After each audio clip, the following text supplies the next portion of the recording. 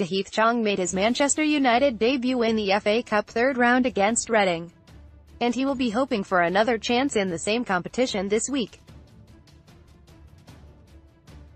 United take on Arsenal in the fourth round, and the talented teenager could be the wildcard Ole Gunnar Solskjaer needs. At first glance, Chong may struggle to make the matchday squad, but Arsenal's injury problems mean an unpredictable, and incredibly pacey, winger is exactly what United need.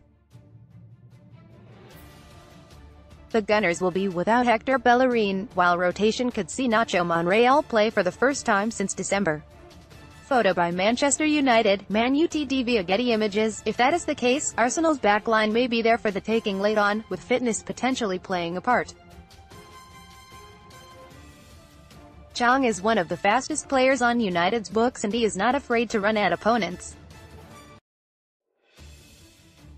If Monreal feels the pace late on, bringing on the Dutchman could be a masterstroke from Solskjaer. After all, the 19-year-old is equally comfortable on either flank, and he will be desperate to impress. So far, the interim United boss has made headlines for his starting lineups, but it could be late changes that decide Friday's